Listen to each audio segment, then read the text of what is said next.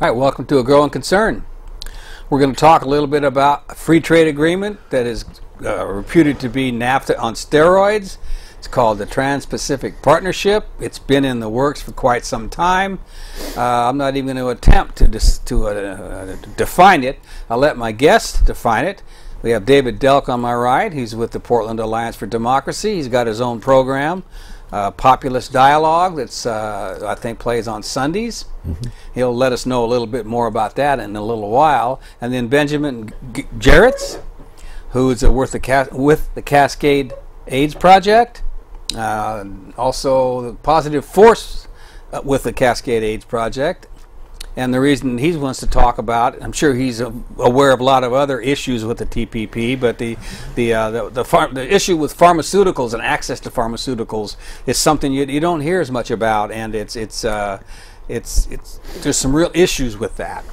But first, we'll let David talk. If you want to give us a thumbnail sketch of what this TPP is, I know it's the Trans-Pacific means it's all the Ring of Fire countries. Yeah, it's the Pacific Rim. So it's an agreement which is based on the NAFTA, the North America Free Trade Agreement model, and has many of the same characteristics of that. So if you didn't like the effects of that, you're not going to like the effects of this. We can guarantee that.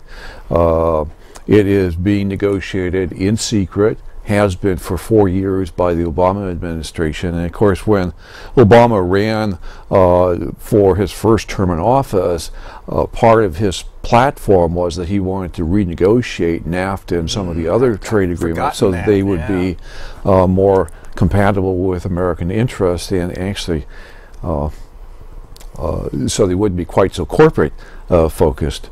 And of course, he's kind of come 360 degrees or 180 degrees, I guess, right? Yeah, and so he's negotiating this new agreement, which will cover 40% of the world's economy, with 12, including the United States, 12 nations of the Pacific Rim. So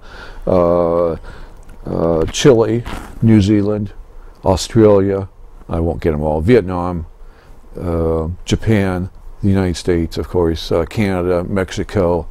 There's some little tiny country, I can't remember what the name of that is. Brunei, yes. And so I think that's probably close to all of them, but not quite. Chile. So 40% of the world's economy would be covered with this agreement. He's been negotiating for 4 years in secret. The only folks that get to see the agreement and to comment and help write it are the 600 corporate lobbyists who are sworn to secrecy, but they do at least get to be at the table.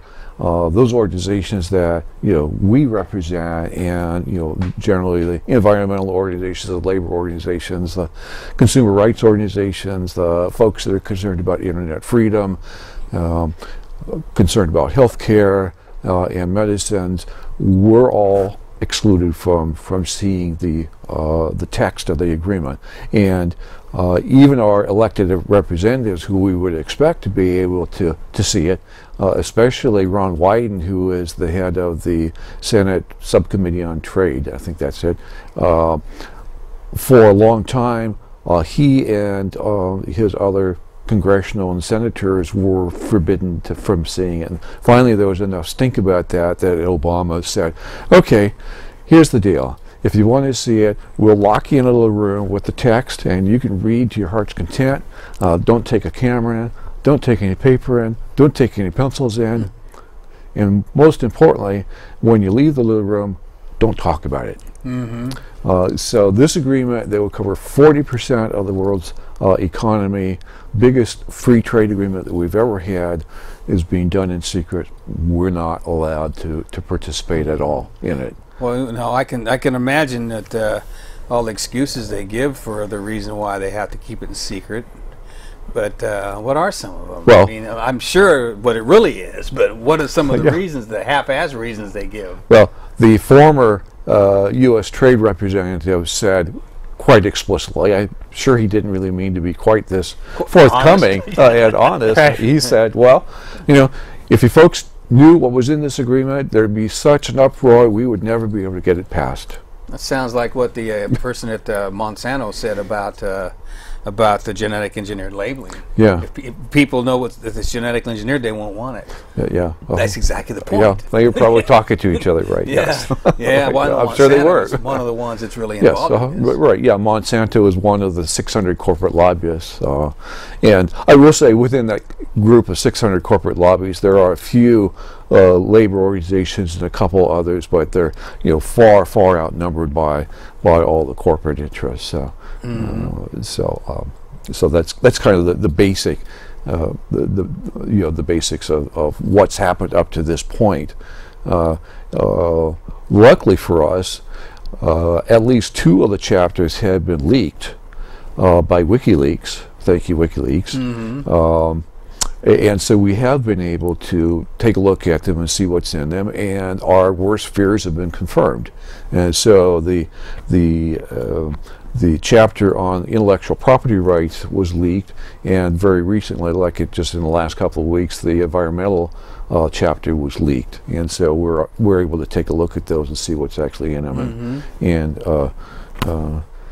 my friend Ben here will talk about part of the intellectual property rights chapter and what that does. But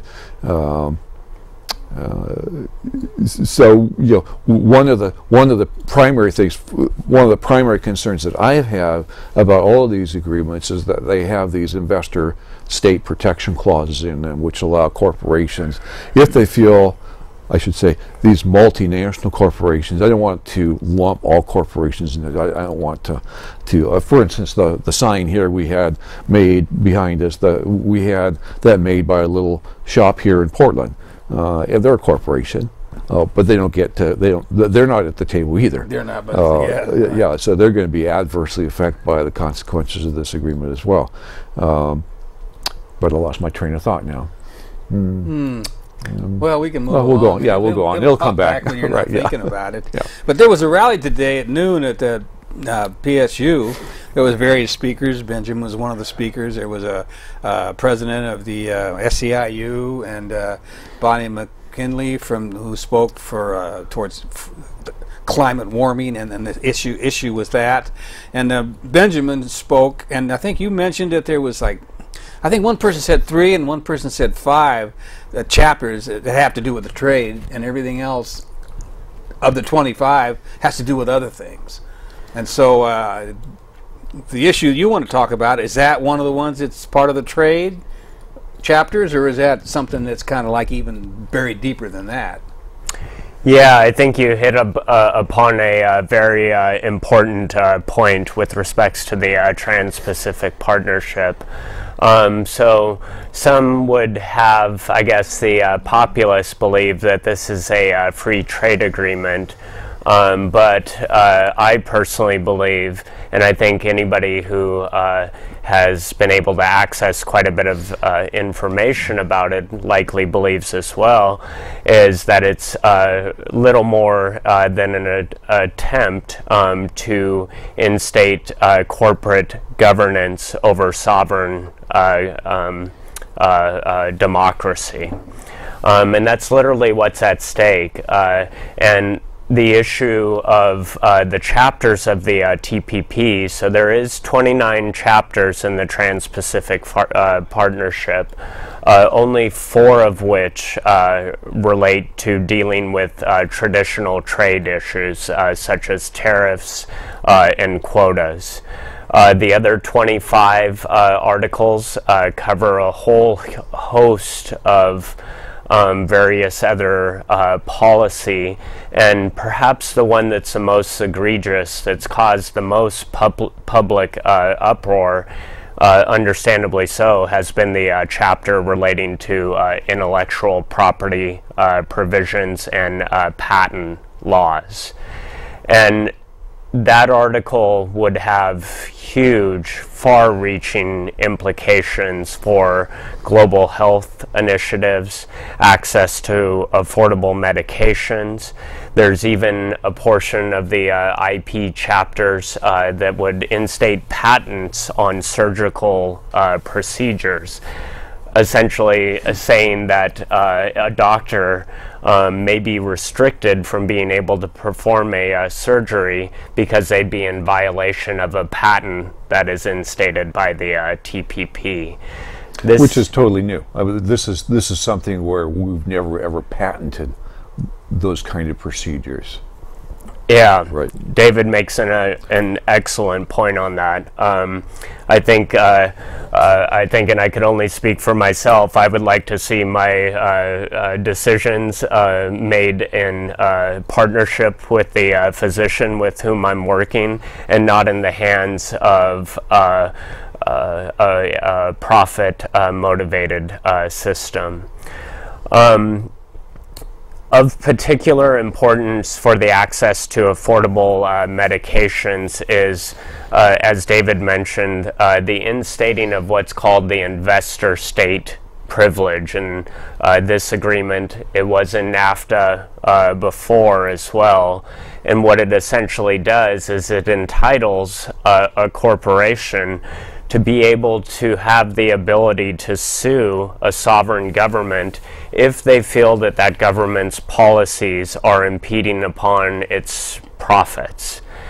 We have an example that we can draw from based upon NAFTA, and actually this month, January, is the 20th anniversary of what Representative Peter DeFazio, a Democrat representing Oregon in the U.S. House, would call failed U.S. trade policy. And essentially, what happened under the investor state privilege with NAFTA, right now the Canadian government is being sued by a pharmaceutical company based in the United States called Eli Lilly. Eli Lilly is suing the Canadians for the Canadians' decision to leverage pricing with its medication and offer two medications that Eli Lilly was manufacturing in generic formulation. The patent on those two medications had expired, but due to a process called evergreening, which I'll talk a little bit about that as well, the FDA here in the United States extended out the patent for Eli Lilly for everybody who's dependent upon these medications in the U.S. market.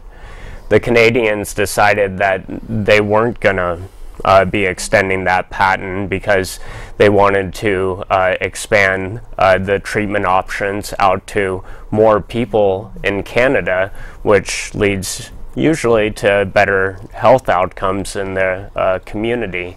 Eli Lilly stated that under the terms of NAFTA, which Canada signed on to, Eli Lilly is essentially said that we're going to take you to an international tribunal and we're going to sue your government for $500 million based upon your policies impeding upon our profit motive. This definitely highlights to me that while it may sound good on a PR campaign that these things are free trade agreements, I don't think a situation like that has much, if anything, to do with typical trade policy. It's more policy that's being instituted that places profits above all else, regardless of the expenses, and those expenses often come in the form of millions of people's lives being placed in peril, unable to access medications. And do these courts ever find for the plaintiff, or do they always find for the people they're suing? I know David might know that one. I think the record is about about 60% of the cases are either dismissed on technicalities, like there was one Canadian corporation which was suing the United States, and for an action I think was in Mississippi or Alabama, one of them, and then they incorporated in the United States, and therefore they weren't a foreign corporation. and therefore they couldn't actually pursue the case. So the case was dismissed on that technicality. I mean, they were just like, yeah, it was like a $45 million suit. But about 60% of the cases are either dismissed that way or are lost by the corporations. And about 40% of them are actually won by the corporations, and those decisions really add up to some big substantial amounts of money. This one that Benjamin was just talking about, they're suing for $500 million. And those cases mean that the nations need to expend taxpayer money defending themselves, and then if they lose, well, then they have to take taxpayer money and reimburse those corporations. So it's a lose all the way around for the nations. And that's with Canada, which can probably afford $500 million down the road. But there's been some suits, I understand, against like a South American country having to do with they wanted to stop some mining, and they got sued, and they can't afford these lawsuits. Yeah. Actually, I think the one you're thinking of, there's a number of them, but you may be thinking of the Pacific Rim Mining Company in Canada, which sued El Salvador, and they sued for $300 million. They, right about 2008, during the beginning of the Great Recession, the price of gold and precious metals shot up, and so it made mining for gold and silver in areas which hadn't been particularly economical to do. It made it profitable. So Canadian Pacific Rim wanted to and applied to open one of 29 new mines in El Salvador. Gold mining is very destructive to water resources, and El Salvador, small country, is very water dependent. So this engendered, because there were 29 such proposals for mining, this engendered a lengthy conversation by the population of El Salvador, and it was pretty universal. Both of the major political parties said, no, we don't really want this happening. Even the Archbishop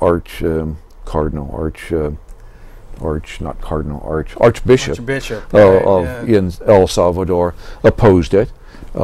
And so they put some requirements on mining. Pacific Rim went through the first set of requirements, and then they said, no, we're just going to sue you instead. And so the second step would have required them to actually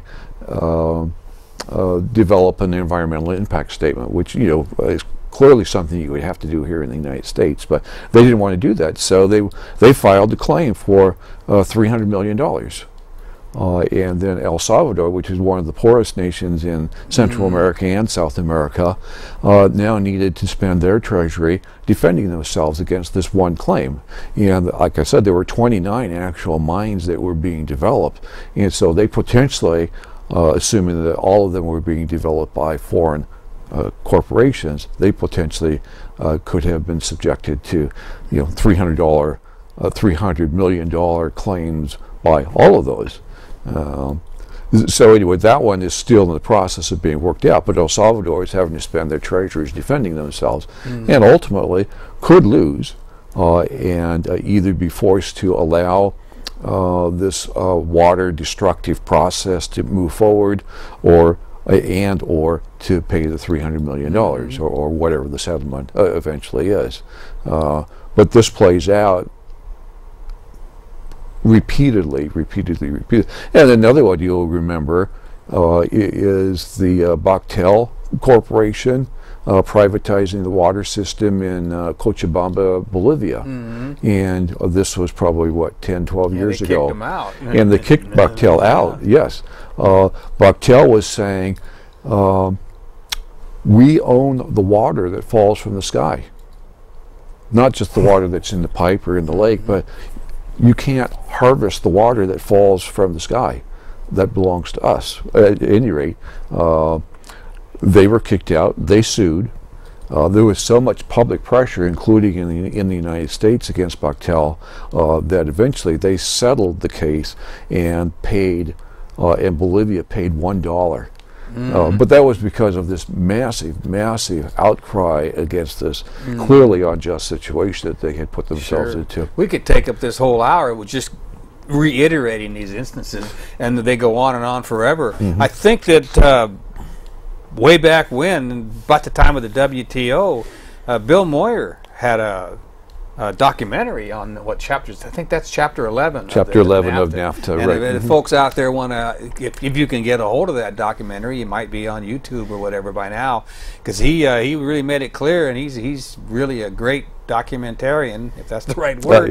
And he did a good job bringing that up, and just picture that on steroids is what's going on with this one. And I want to get back to Benjamin. You had a lot of different statistics and different things that you were talking about today, but you're with the Cascade AIDS Project, and you were talking about a pill that's $60 a day, and isn't there some kind of shenanigans going on that's going to make it more difficult for people to receive those? Yeah, I can't remember the exact. See, I think I may actually have brought the pill with me. I think it's deep in my pocket, so I don't know if I can pull it out. Deep pockets. Huh? Oh yes, there it is.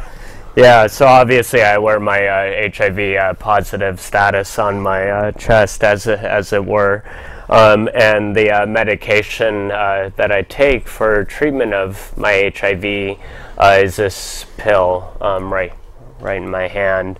And this pill affords me to be able to work a full-time job, to make contributions back to my community. This single pill costs $60 for each one, to the tune of $2,000 a month. Definitely without access to health insurance, my annual salary would be insufficient to be able to afford that high price. And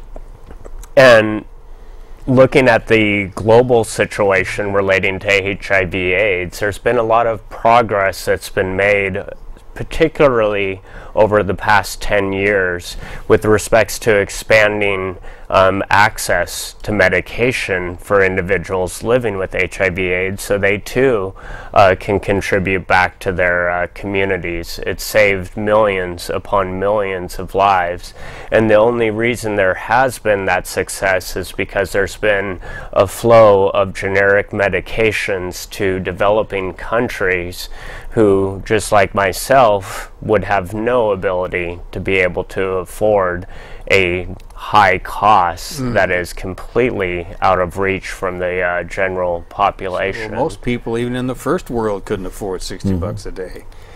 Yeah, and that's of particular importance for, say, if I were living with HIV in the country of Vietnam or Brunei or Malaysia.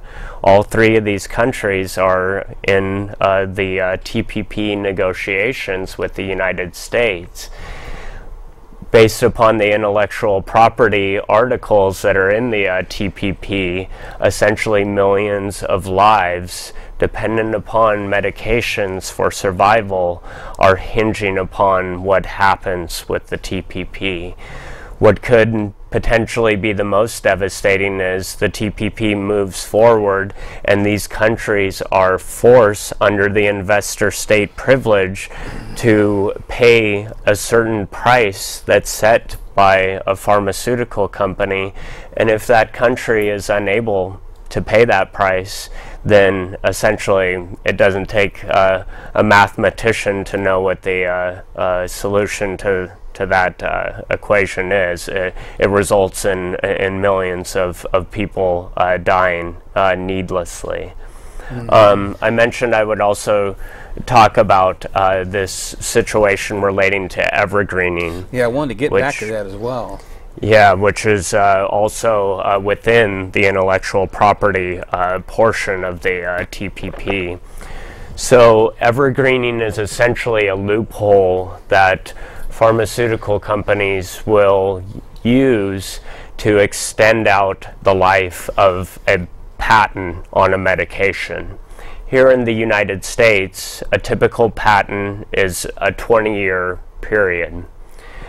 A good example of a medication being used for evergreening was the medication called Cymbalta, a very common medication. See commercials for that. Yeah, that millions of people take for treatment of depression, to the tune of $4 billion in annual sales for the company that manufactures it. Well, Cymbalta's 20-year patent was set to expire last summer in July. And initially when Cymbalta was made, it was for the treatment of adults living with depression. The company that manufactures Cymbalta, of course, knew that the patent was about to expire, so it was very convenient to run a new study and see about Cymbalta's use for adolescent and pediatric patients, many of whom were already actually taking Cymbalta, by the way, too. But based upon what the company presented in terms of data of Cymbalta for use with adolescents and pediatrics, they were able to make the claim with the FDA that the FDA needed to grant an extension to the 20-year patent because it now had this new therapeutic application for treatment of adolescents and pediatrics. And they didn't have to change the drug at all then? There was no change to the formulation. It was, yeah, something as simple as a pharmaceutical company funding a new study, making a slight tweak in language or a slight tweak in packaging, and it's enough to instate that evergreening of the patent, so the medication never goes to being available in generic formulation. If I'm one of the developing countries that's part of the TPP, and I'm immediately overnight thrust under this expectation that I have to abide by evergreening, by the investor state privilege, again, I'm looking at making the tough choice on where do I provide medication, and inevitably it's pretty safe to assume that I guess the only thing that would be traded with this agreement would be people's lives. It just seems to me that, that it's such an obvious undemocratic agreement that it just wouldn't be going anywhere. But we know, as you were saying, you know, Peter DeFazio said that the NAFTA is a failed trade agreement, but it's not a failed trade agreement. The people that wanted that trade agreement got richer.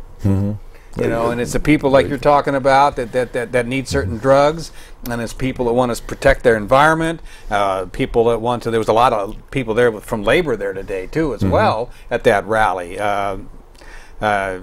Those are the ones that are affected, not the people on top. We always hear about how the cost of the wages or whatever, and the savings of people who are going down like this, but the top 1% are making all the money. It's through trade agreements like this is one of the ways this is happening. It seems to me anyway. Yeah, and actually, it's a principal way for why, you know, Americans' standard of living has continued to decrease. While the standard of living for the top 1% and the top 0.5% worldwide has increased, and all the money has flowed upward instead of downward. You know, it's like this is the funny part of folks who complain about policies that favor poor people, and the middle class is like, well, this is redistributing wealth. Wealth has been redistributed for a very, very long time, except that it's been distributed from people like us upward. And what we need to do, and partially, principally, because of these trade agreements. And so what we really need to do is be sure that if we're going to have trade agreements like this, that we, in fact, are protected. You know, and the kinds of things that Benjamin has just been talking about is a clear transfer of wealth from poor people to the wealthy 1%. And when NAFTA went into effect, they said that we were going to have an increase of jobs in the United States. And of course, as soon as that happened and went into effect, American manufacturers moved across the border, took the jobs with them. When China was allowed most favored nation trading status with the United States, many of those companies that had gone to Mexico then fled to China because it was so much cheaper, labor was so much cheaper. Now, Vietnam is the cheap labor source, and so a lot of that manufacturing that has been in China is moving to Vietnam. So we've got this, constantly going down of living standards, and it not only affects us, it affects everybody across the globe. So not only did the jobs not materialize, they left the United States. The jobs that were created in the United States then became service jobs, so like healthcare workers and restaurant workers and folks that do service work, and those are much lower paid, much less skilled, and so there's been this additional pooling of labor, people that don't have jobs, and so wages can never go up in the United States. And of course you couple that with the attacks on unions in the United States and elsewhere, and you have a recipe for just for a lower standard of living for almost everybody except for the 1%. I remember when Jim Hightower was in town during the Bush era, he was talking about how Bush is bragging about all the millions of jobs that he created, and George Hightower says, yeah, he knows a waitress that has 3 of them. Yeah, right. That's exactly the kind of economy it creates. Right. I mean, it shrinks the middle class and expands the poor people. The middle class isn't expanding into the poor people. They're getting poorer. The middle class is shrinking, and it's all going to the top, and it's going at an accelerating incline. It seems like to me. Right. Yeah. So we need to be sure that if we're going to have trade agreements, that it reverses all those trends, and it's designed very specifically to do that. And I met personally with Representative Bonamici, and she said that she had personally seen 2 of the 29 chapters, the chapter on the environment and the chapter on labor, and she indicated that we did not need to be concerned about that because she was looking out for our interests. Well, I think that the people who need to look out for our interests is us, and we need to see that text is actually released, so we know as much as she does. So far, as I said, the 2 chapters have been released from WikiLeaks, and we know that that's not going to move us in the right direction. The whole both chapters, the complete thing was released. Can people, like just everyday people, understand it? Is it written in such language that some of it is understandable and some of it's not. Some legalese. Right. I can understand that. The other thing is, I was talking about the secrecy earlier. One of the other parts of the secrecy is that they said that they're not going to release the working documents until 4 years after the agreement is signed. So we won't really know, what countries wanted to do what. It's kind of unheard of that you don't release the documents. Based on an analysis of the 2 chapters that have been released, what we did find was that all of the other trading partners that would be subject to this agreement clustered in the center, so they had differences, but they all clustered here, and the United States was way over here, was totally out of line with the desire of the other trading partners. But the United States has so much clout that it can, at least thinks it can, impose those conditions on the other nations. Like it does on Copenhagen and with the other country where they meet for global climate change and all that. They just kind of stop everything dead because they have all that momentum. Well, so Benjamin, you were talking about, was it upgreening or outgreening or whatever that term was, and the fact that this one Eli Lilly was able to extend a patent because just by changing the packaging, basically, of what this thing would do. But it seems to me that you also talked today about a company that had a patent that changed something, but it didn't really make any really big difference in what it affected, but they were able to extend a patent to as well. And is that all part of what TPP is about?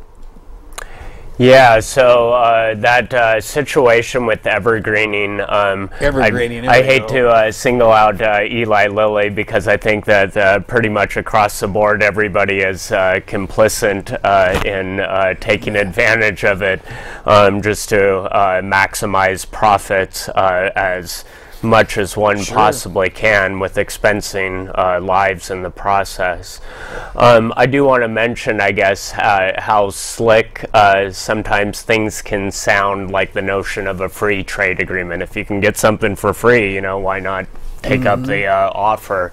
Because it directly relates to what I believe is out there in terms of perception about pharmaceutical profits and spurring innovation, research and development for making new, better medications, which further improve people's health.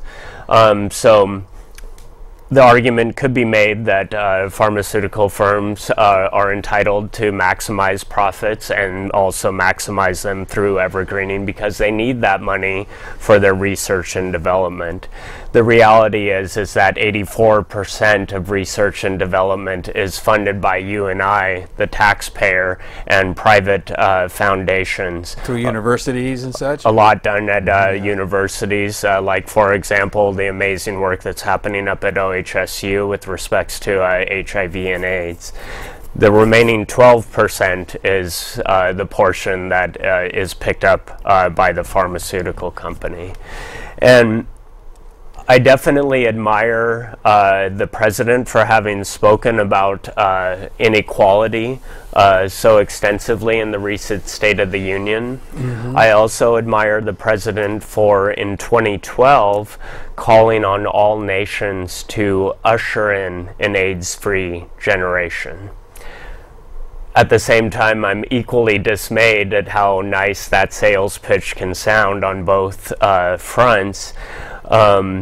In the last State of the Union on Tuesday night, the president pretty much demanded of Congress swift passage of what he refers to as fast-track trade promotion authority, which he's asking for specifically so he can swiftly sign on the United States to the Trans-Pacific Partnership and go to these other 12 countries and say, the U.S. is on board, it's time for you to get on board too, and use all his political leverage to get behind that. And that would do it, probably.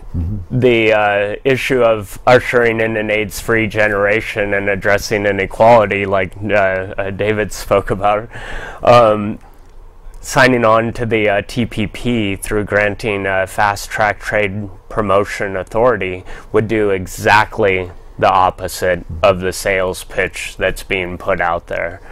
I think, you know, it was one sentence in the State of the Union, but it was one that I definitely honed into in terms of me feeling like the speech was fantastic on you know, most fronts of addressing some really deep concerns within our country, deep concerns that are also global issues as well.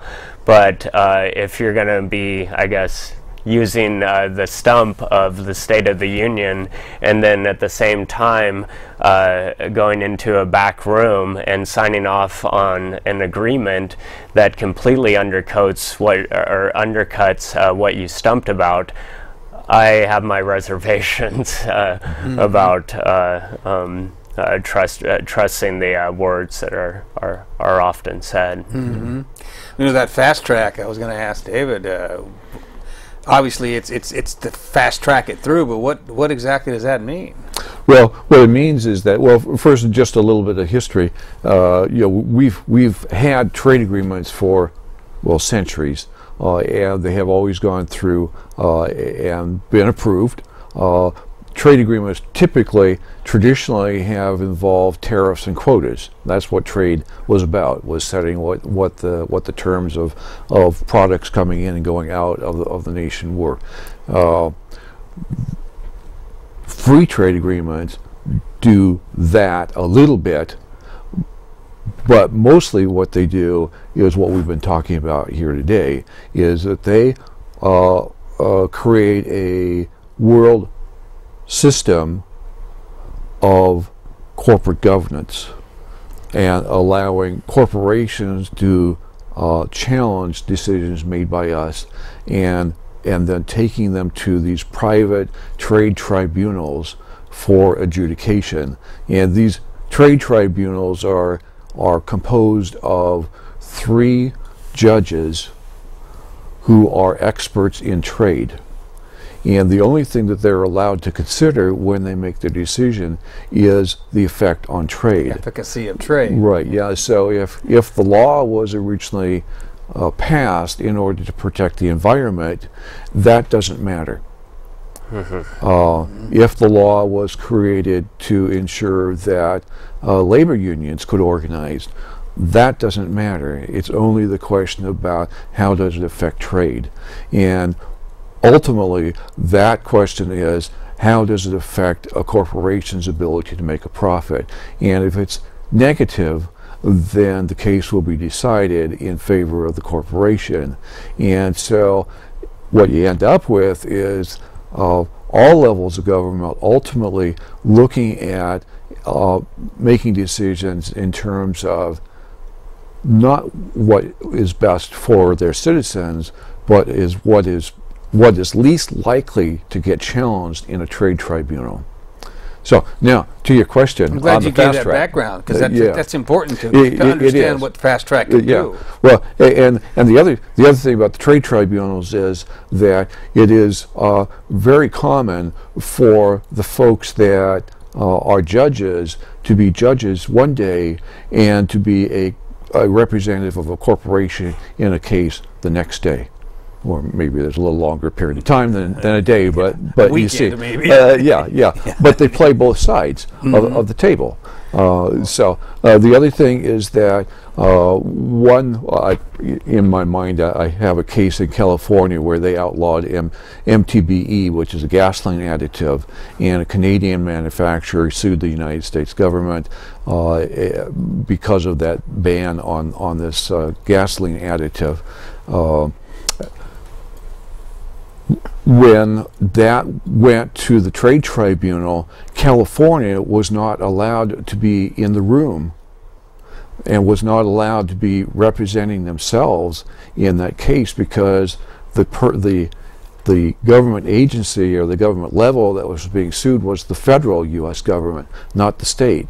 And so the actual people that enact these regulations or changes in law don't get to sit at the table and don't become part of the process. So, which is, would not happen in any domestic court. I mean, they would always be at the table. So anyway, fast track authority is a creation from President Nixon. He never got to use it because he was booted out. On the fast track. On the fast track.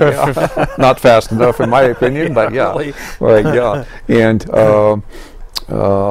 And what it says is that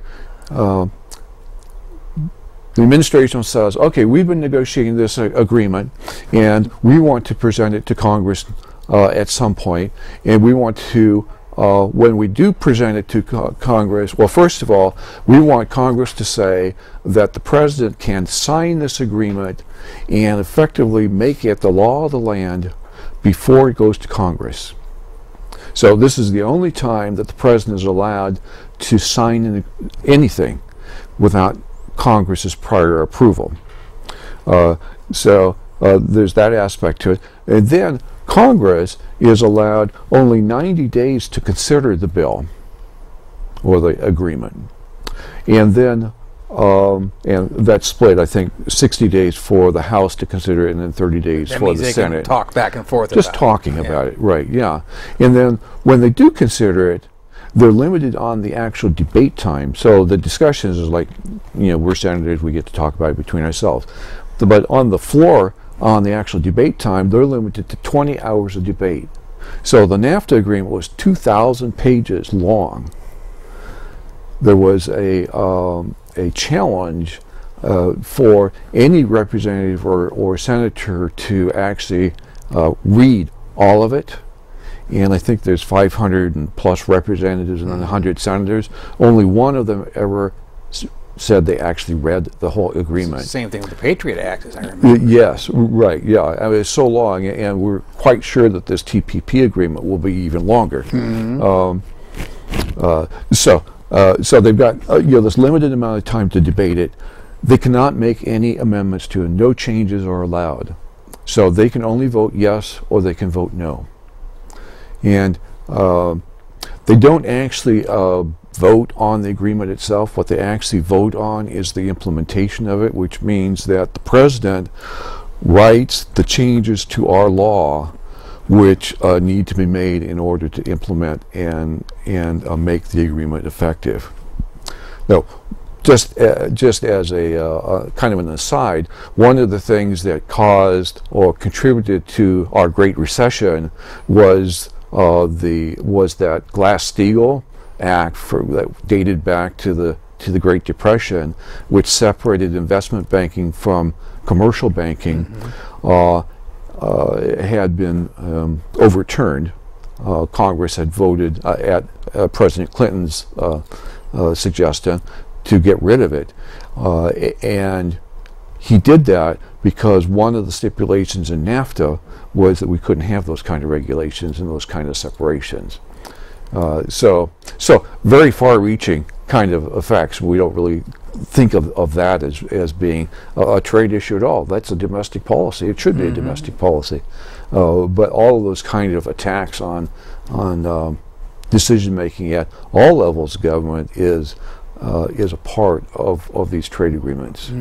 So in most cases, the trade agreements should be separated out into probably 20 or 30 or 50 bills, I don't know how many, to consider all of the various parts, but instead the president is allowed to write the changes, present them to Congress, limit how long the Congress has to consider it, limit how long Congress can debate it, and then they can make no amendments. They vote yes or no. Yes or no. Right. Yeah. Well, I don't think anybody that's sitting here and anybody that's involved with any of the organizations that are against it are against trade. I mean, trade has been what probably the greatest carrier of civilization and culture, throughout all the millennium. That's how languages get out, and different inventions, and food, and medicines. That's how all that works. But it's supposed to be, at least in this country, it's supposed to be for the people. It's supposed to be a democratic. And what you're talking about is very aristocratic. It seems. It is very aristocratic. We have this perception in our mind, and I think it's a right one, an expectation, I should say, that the government is going to operate in our interests. In the case of free trade agreements, the government is operating in the interests of the corporations, in the interests of the 1%, not in our interests. Well, just the fact that they say it's a law that corporations have to keep the privileges and the monies or whatever for the shareholders and not for the consumers is pretty well demonstrates that fact right there to me. Yeah. And the other thing I'll comment on is that this is very related to this whole end of corporate personhood within the United States. That so the Supreme Court has repeatedly issued decisions which have given our constitutional rights to corporations, essentially saying that corporations are people and therefore should have rights. One of the rights that they gave them was the Fifth Amendment right about takings, which says that, and I think it's the fifth, I hope it's the fifth, might be the fourth, at any rate, which says that if government is going to take something from you, they have to compensate you for it. And originally that was assumed to be if they took my property, or or prevented me from doing something, they had to pay me for doing that. That didn't apply to corporations. But the Supreme Court issued a decision, and I can't remember when, which said that also applies to corporations. And if the government issues a law or a regulation which diminishes the corporation's expectations of future profits, then they need to be compensated for that. And that now is the basis for the investor protection clause that I've been talking about. That makes it even worse. Yes, yeah, it takes that whole concept of corporate person to the global level. Yeah, right. I see that. We're down to about 8 minutes, so maybe we can put up a phone number if we can get the phones working. I'll get back to Benjamin here. I'll probably fire a question at you, but you covered a lot of information today. What's something else you may want to let the viewers know about? Well, I thank you for welcoming David and myself to the broadcast this evening, and especially the viewers tuned in at home as well, because it comes on a critical day. As you mentioned, today was part of a intercontinental day of action where there was 50 sites throughout North America. Thousands of people turned out at rallies, public events, all with one common purpose: to resolve and do away with these failed trade policies that we know are failures based upon the outcomes from NAFTA, and to revert to a system of instating fair trade policy that spurs innovation, that promotes workers being able to build up lives that are empowered, that contribute back to their communities. And the situation with fast track of the TPP, which is very apropos referred to as NAFTA on steroids. Well, there was a bill on fast track which was introduced 2 months ago in the U.S. Congress. It may have been quite telling that the only Democrat U.S. senator who co-sponsored the bill didn't have to worry about re-election, because he's been appointed to be the ambassador to China. There was no other Democrat co-sponsor to this fast-track trade promotion authority bill that the president asked for in his State of the Union speech. And essentially, that's what's hanging in the balance on which direction we're going to go with trade policy. Are we going to put the TPP into effect, and all of these terms that we mentioned here tonight go into effect for 40% of the globe's economy, for close to 1 billion people in 12 countries?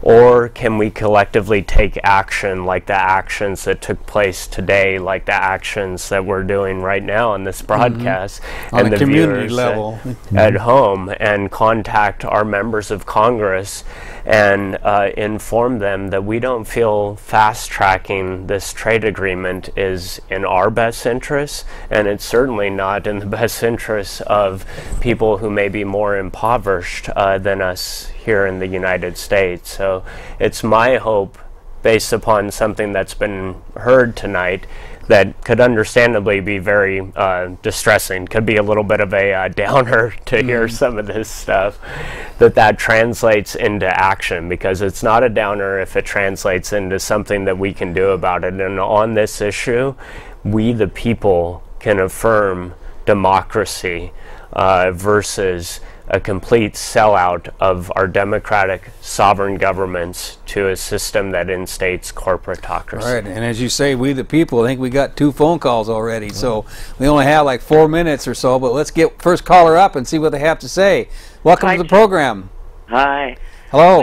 We are so far through the looking glass on this issue. This has been such a fascinating conversation, because I think these trade deals are a wonderful way of like taking a microscope to everything that's wrong on the planet. Hey, well put. Well put. That the wealth and the power and the influence and the military might of the American government are used to help increase profits for a handful of people at the expense of the rest of us, who are then expected to beggar each other on the street to survive. is just an outrage. And I'm in awe that these two gentlemen can sit here and very knowledgeably discuss the subject. Clearly they know the ins and outs. And not be bald from having torn their own hair out. And rented their clothing, huh? A very good program, guys. Keep at All it. right, thank you. You know, the focus is so much bigger, but this is such a good issue to get people to kind of get it. And if it were only for the campesinos driven off their cornfields in Mexico after NAFTA, yeah, over a million of them, that there's something morally wrong with this from top to bottom, in to out. We wouldn't need the military we have if we weren't protecting our pipelines and our this and our that. We wouldn't have gone to war in Afghanistan and Iraq if they hadn't had the resources that they had. This is not an accident. And those of us who are being taken for a ride not only need to get off the bus, we need to start walking the other direction and grab everyone we encounter and spin them around and take them with us, because this is wrong, wrong, wrong. Thank you. All right, that's some great comments. Yeah, thank you so much for calling, and I particularly appreciate that you mentioned the situation in Mexico and forced migration off of indigenous lands. My partner happens to be from Mexico, and much of his family lives in Veracruz, so a lot of the information that I get about NAFTA's effects down south come particularly from my family, so I appreciate that. I think we had one more call. If we can get the next call up, we'll give them a minute, maybe. Nope, not enough time.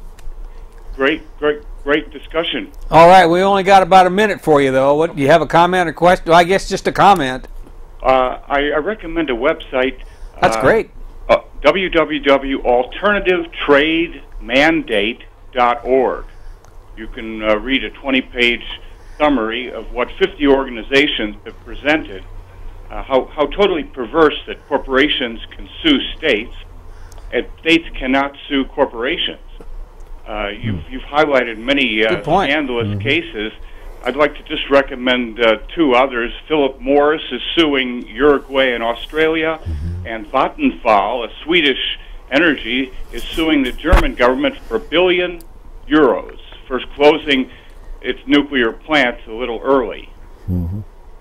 And there's another incredible case is Metalclad in the NAFTA. They'd never operated an incinerator before, and yet they're suing Mexico for maybe $300 million for standing up for their environment. All right, well, I appreciate the addition to the program. We're down to less than a minute here, so thank you very much for your comments. And we could probably add a couple hundred more of those, but we just have a little bit left. I want to thank you both for coming in and talking about this. Wish we had another hour. Yeah, I would say, one, we would ask people to call their U.S. senators and representatives to say, vote no on fast track, release the text of the agreement, and then also, if anybody wants me and perhaps Benjamin to be a speaker, please contact Jim or myself. I don't know if our email addresses are up or not, and I'd be happy to do that. AFDPDX.org for Alliance for Democracy. I want to thank the crew also and the phone calls, and we'll be back next week. Thanks for tuning in.